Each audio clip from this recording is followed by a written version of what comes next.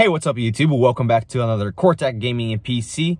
Here we cover everything about tech. So a lot of you guys were asking, hey, what is it like to buy a GPU at Micro Center? Because some of you guys may not have a Micro Center around your city or even state. So we are here local in Massachusetts, Cambridge. So we could just buy whatever GPU we would like theoretically as long as it's in stock. But we shall see. I'm going to be returning this GT 730 that I bought 15 to 20 days ago temporarily. I was expecting something else out of this because it is the 4GB model, but it is just not cutting it.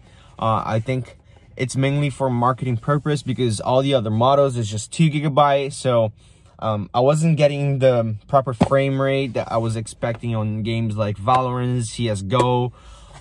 Games that are just not so much so GPU bounded, or GPU that are games that are more CPU bound. You guys get it. So I'm gonna taking you guys for a spin and just enjoy the trip.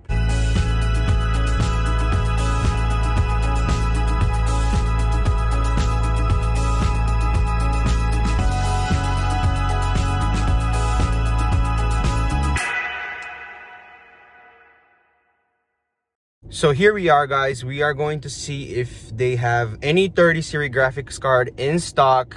Wish me luck, and I'm going to show you guys the sneak peek inside how Micro Center looks like for many of you guys who do not have access to Micro Center in your local state. Thank you.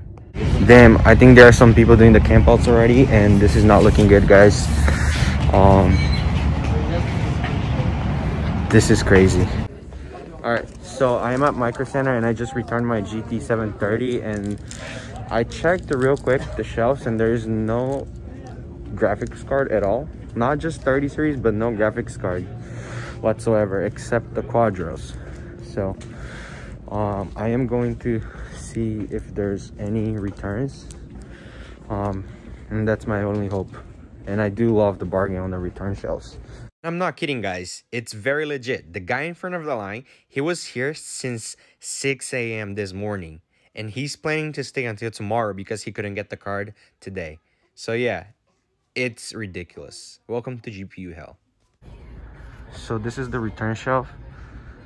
There's a lot of return products they get. CPUs that are supposed to be over $400.